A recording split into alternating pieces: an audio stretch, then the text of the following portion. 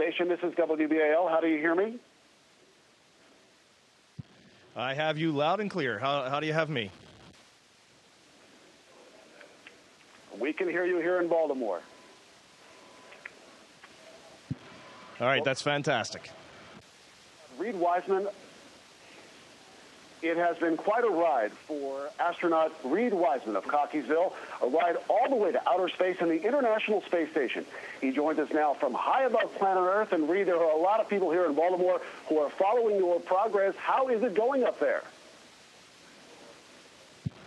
Well, so far, we're a little over 2 weeks in, and it's going absolutely fantastic. We have a great commander right now, Steve Swanson, and he's showing the ropes to me and my German crewmate. We're both rookies, myself and Alex Gerst, and we really are starting to get the hang of things, and life is actually pretty enjoyable right now.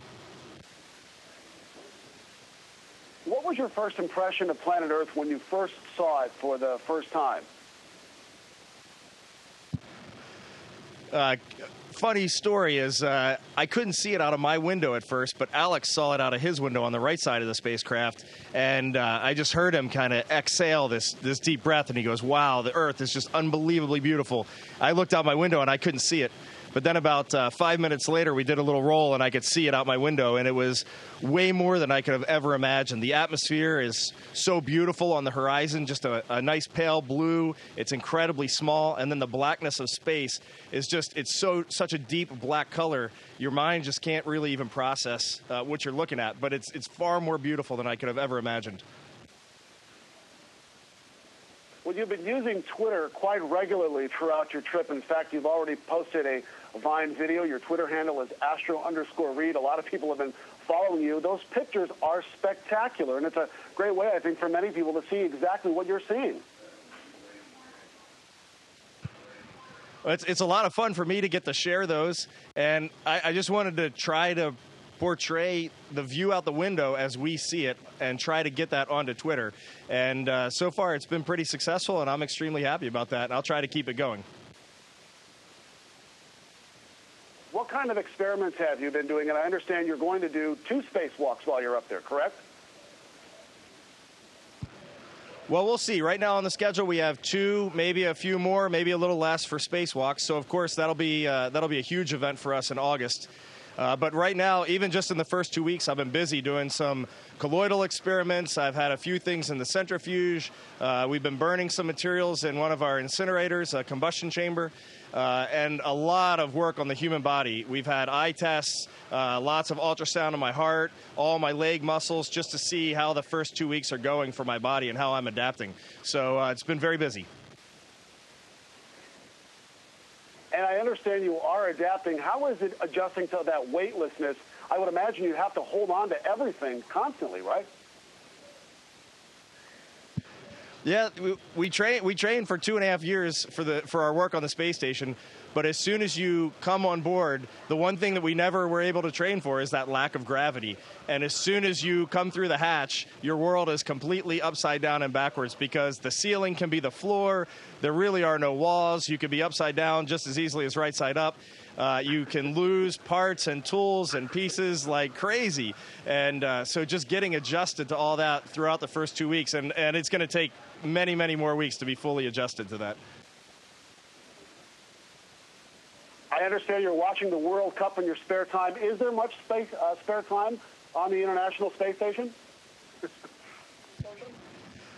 They definitely try to give us spare time on Sunday. We have a couple blocks of time off just to relax and watch the world go by, and we used that time this weekend to watch the World Cup with our Russian crewmates. We were all gathered around a really small computer laptop monitor, but we were able to watch it. It was a little grainy, but it worked. So that was a good Italy versus England match. It was fun to watch that. Is there anything that has surprised you so far since you've been up there? The better question is what hasn't surprised me. I would say everything has surprised me. I didn't expect the window to be as addictive as it is. I want to go there all the time and look out. I didn't expect it to be this hard to work in weightlessness. It's a little bit like camping. When you first get up here, you don't know where anything is. Where are my spare clothes, my washcloth, my soap, all of that stuff, and just getting adjusted to the daily routine. It's been quite an adventure for me. How is the food? I have to say, actually, the food is very good. We have a mixture of American, European, and Russian food, and just using those three, it's actually pretty good. I've been very, very surprised. I'm sure after 6 months I'll be ready to come home and have a hamburger and a piece of pizza.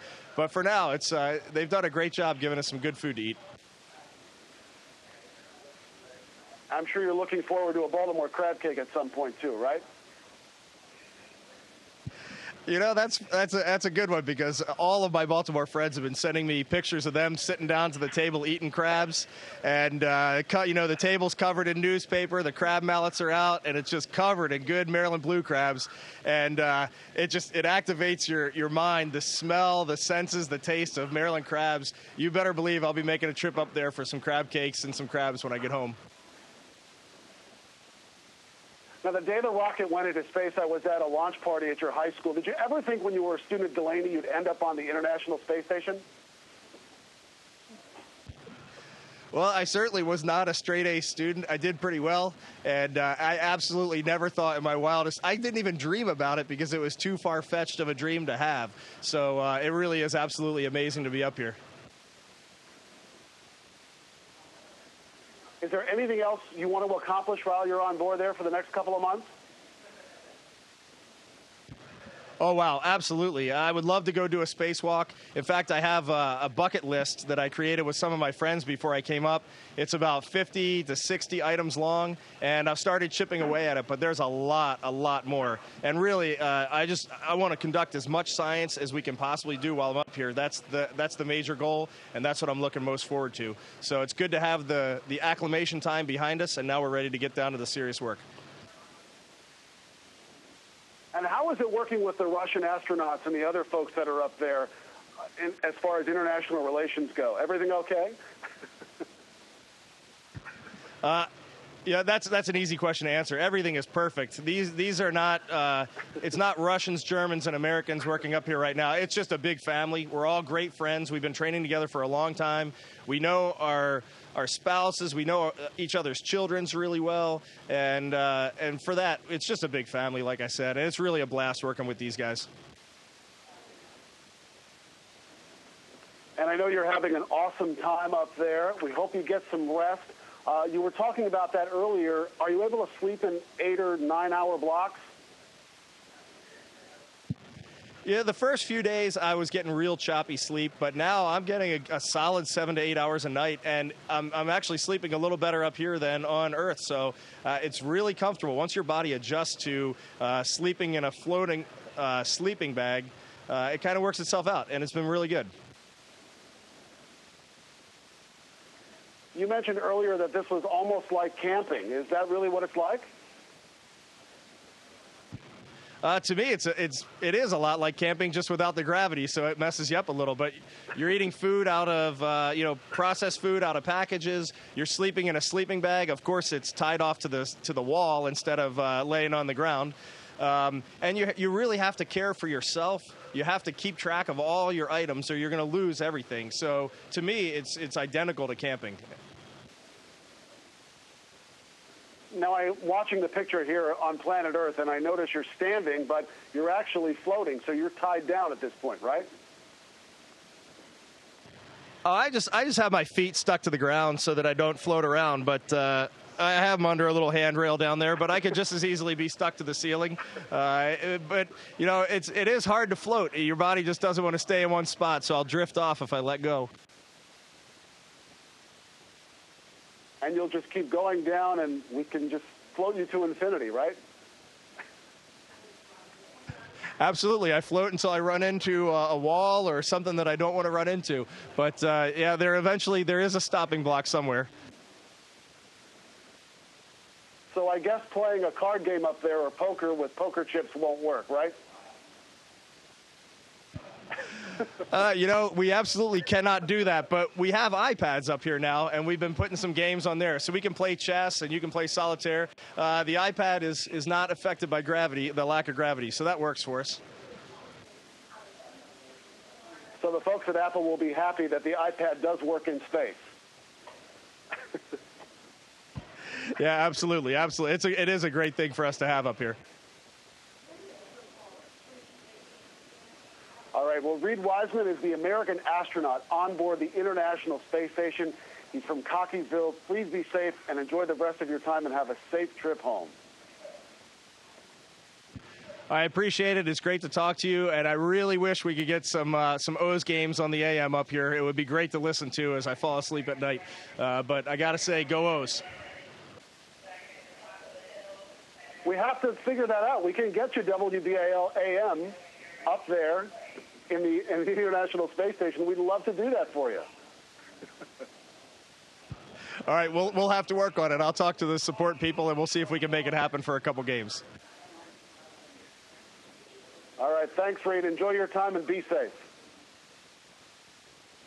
All right, take care. Great talking to you. 10 minutes past the hour. Imagine spanning the globe in about an hour and a half. Our next guest does it day in and day out, and he's using social media to take us along with him as he passes over places like Cape Cod, Dubai, Argentina, and Antarctica. This is a very special view from above. It is indeed, and we're joined live by U.S. Navy Commander Reid Wiseman. He's one of the astronauts, American astronauts aboard the International Space Station, and we've got him in our tall wall right now.